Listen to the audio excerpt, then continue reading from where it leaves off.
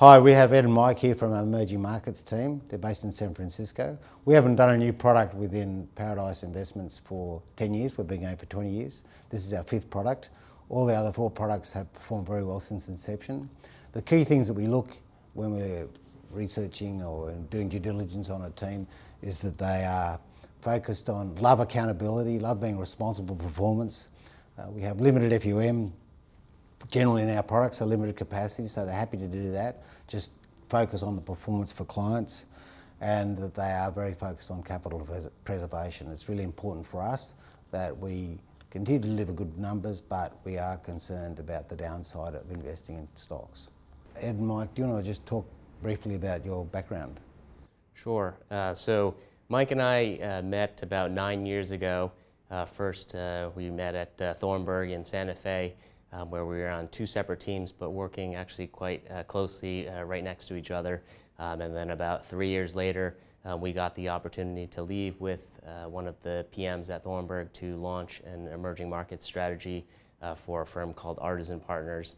And that's where Mike and I, again, were for about 3 years, working as associate portfolio managers. And then in 2017, we had the opportunity to meet Kevin Beck and also yourself and learn more about Paradice. And I think what appealed to us was the philosophy was well aligned to kind of how we thought investing should be done. Some of those things that were quite interesting to us were the fact that there was high accountability, high autonomy, and the ability to kind of focus on what matters, which is performance for the client. And I think what's important too is that these products are generally limited capacity type product, emerging markets, because they can be significant, but if you have, as we have done with all our funds, we've limited the funds under management so that we can focus on the performance. But the emerging markets is a very big index, and there are about 26 countries. So how do you filter or break down where the funds actually go in that universe? Yeah, it's a good point. I think it's a very disparate list of countries in the index. What we would say is it's hard to kind of draw too many generalizations. Many of the countries are in different stages of development. For our purposes, I would say that firstly we are bottoms-up focused, not top-down asset allocation driven. And then we also focus secondly on the underlying economic exposure as opposed to the geographic domicile of the companies we invest in. And thirdly, we're very much focused on the domestic demand of the companies that we're investing in. We're focused on companies that benefit from the rising per capita income levels over time, which is what we think EM investors are really excited about, as opposed to some of the export-driven opportunities that had been a big part of the index previously. But at the country level in practice, we have been more overweight China, India, and Brazil. Those are some of the larger participants in the index with very deep capital markets and very good business models. And then we're also very light on the Korea and Taiwan side of things, as we don't view those markets to be all that emerging and quite similar to the developed markets. So I remember when I was investing in small caps many years ago, I was looking for, there's lots of opportunities in the small cap land in Australia, and I look through your portfolio and I can see the similar kind of traits that I look at when I'm looking at companies that are small or that are big but are growing in their own right. Can you just talk about the valuations at the moment in emerging markets and developed markets and how they compare? Yeah, so from a valuation perspective, we've taken a look at it. If you look at just the forward PE, which is, and I'm choosing PE just because that's a metric that is widely followed and widely talked about. The forward PE for the MSCI Emerging Markets Index is about 12 times, while the developed market indices like the S&P are at 18 times, and the world indices are somewhere in between. What's interesting to us is if you take a step further and you look at the sector multiples, it tells a much different story. So at the headline basis, you might think that EM is very cheap on the surface, but when you look at where that valuation cheapness is coming from, it's really coming from sectors like financials, energy, materials, utilities. Those aren't really areas that we prefer to invest in. We prefer to focus more on the consumer side of things, the internet businesses, the healthcare, the discretionary side. So for us, if you're solely focused on valuation, paying no attention to the quality of the business model, the growth characteristics, then you might say, well, let me go buy the energy businesses, the financial businesses, because that's where the valuation arbitrage is.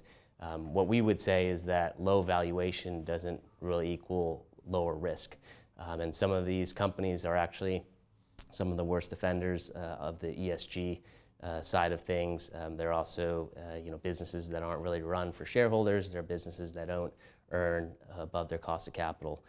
So we prefer to focus on the businesses that are. And that's where we think active management can really play a role. So how do you manage the risk in the portfolio? Yeah, and I think in terms of the emerging markets being a volatile place, I think sometimes people equate volatility with risk, but in reality, risk is, in our opinion, in a practical investing sense, more the risk of a sharp downward movement in a stock that results in permanent capital impairment. So what we're trying to avoid is permanent capital impairment. In terms of the asset class itself, again, it's very hard to paint with a broad brush the emerging markets because it's very heterogeneous. You have 25 plus emerging markets, each with their own political situation, their own macro backdrop, their own rule of law, and so you need to look at each individual country.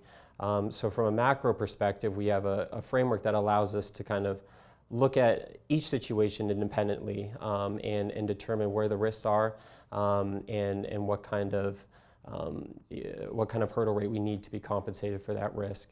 At the stock level, it's all about business model for us. We're very focused on companies that help us mitigate the risk by having sustainable free cash flow generation, high returns on invested capital.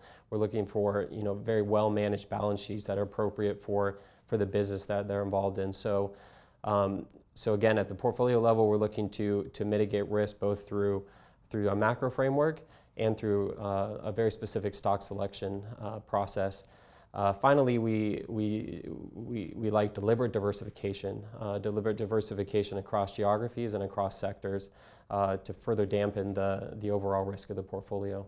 So I noticed that you do have a reasonable weighting in consumer discretionary and the consumption side of things, not so much weighting in the technology side of things. So you've spoken to me in the past about when I asked you about the volatility compared to other emerging market funds and the index itself. Why would you think that you guys are different to the stock standard emerging markets portfolio?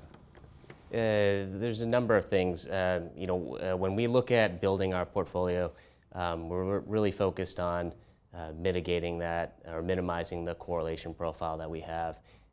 One of the ways that we go about doing that is that we're not willing to just pay any price for any business. I think it's very easy to say you're a quality fund and you're willing to pay up for all the businesses that we would have heard of and create a portfolio of Alibaba, Tencent, TSMC, Samsungs. But for us, while that might be the majority of our portfolio, we do have a portion of our portfolio where we will invest in some of the more cyclically driven value names out there where there is still a structural growth story underpinning them. We might also invest in some of these companies that are going through some sort of turnaround where they're not being viewed yet as a compounder, but where we can see a noticeable change at the company level. So those are the things that we'll look at to try and diversify our correlation profile and ensure hopefully that we have kind of a smoother return over time. Yeah, it's interesting. I do see the portfolio as, like I've said, similar to some of the Aussie funds. So a lot of the now big companies that exist in Australia were once smaller companies, and that's the opportunity set for investing in something like an emerging markets fund or a high growth small cap portfolio. You spoke recently in the papers about an exposure to China. Can you talk about that and why you see that as still an existing opportunity? Yeah, so you're right. China is a large portion of our portfolio. I think one of the things we really like about China is the fact that they're leapfrogging the West in terms of technological innovation in many regards. One area that really comes to mind for us is the payment sector. In China, you have over 800 million internet users, and already you have 80% of all transactions done through mobile. This is way ahead of the West in terms of penetration of mobile payments. This is being enabled by very large innovative companies like Alibaba, Tencent, that are basically changing the game in terms of how payments are done in China. And what's very interesting is China actually skipped the whole credit card penetration step. When you go to China, it's actually kind of foreign to them for you to come and try and pay with a credit card. I remember last time I was there, I got looked at very strangely when I presented a credit card for payment at a convenience store, because the vast majority of payments are done through mobile. And payments is just one example of the innovation that's taking place, that it's actually outpacing the West and creating unique investment opportunities for us. You also see it on the artificial intelligence side of things, and the fusion of AI and fintech, and the list goes on. So I think from a long-tail growth opportunity, the play here is really increased productivity, new business models, disruptive business models, and leading the way in terms of tech innovation. So what would kind of derail your enthusiasm for investing in China? Yeah, there's a couple things that would worry us. The first would be, China has been more focused recently on opening up their financial markets, which is good for us. But if China were to ever go to the other extreme and somehow change their rule of law, or somehow instruct some of their VIE owners to begin to take back some of the companies that are listed in the U.S. Under this VIE structure, that would be a huge red flag, and that would lead to a lot of capital destruction, and probably set China back, and also make us quite wary about investing in China. The other area where you would need to watch out for is the overall debt problem that China has taken on since the global financial crisis. Their debt to GDP has gone from essentially about 160% to over 300% today, and it seems like for them to continue to grow, they will have to continue to use leverage as a tool for them. So for us, what we would be watching out for is any meaningful deleverage from them that would kind of slow their growth, any sort of big issues on the property side, which a lot of people use for savings and wealth creation. Those things could begin to signal a turn in the overall economy. So what other countries would you be looking, or are you looking at the moment, which generate great investment ideas? Yeah, so Brazil is an area that we're quite excited about. So LATAM over the last decade has really kind of shrunk in terms of size and contribution to the overall emerging markets index, and Brazil particularly has also shrunk. But we're seeing some signs of turn around in Brazil. The main thing is they've had a change in government, so they have this new president, Bolsonaro, who's in place, and he's been able to more recently pass through this pension reform bill. And that's kind of the start for hopefully more reform to come through. So our hope is that that should bring down the country risk premiums, that should bring forward some more foreign investment, and that should hopefully position Brazil for a path for longer term growth. And within there have been kind of a number of stocks that we have invested in that have provided us good alpha. So why do you use PEs as opposed to some other valuation methodology when you're comparing the value of your portfolio to the index? So for us, that's just a widely reported statistic. So therefore, it's just easy for us to be able to pull up the PE of the index and the PE of across EM versus DM. In practice, when we're thinking about valuation, we make a number of adjustments to what we think the underlying cash flows represent. And for us, our focus has always been on cash earnings. That's what we think drives value over time. So we look for what the underlying growth could be in the cash earnings. For us, on the valuation front, multiple is usually a secondary discussion for us. What we care about is the quality of the business and the ability for that business to compound over a long period of time.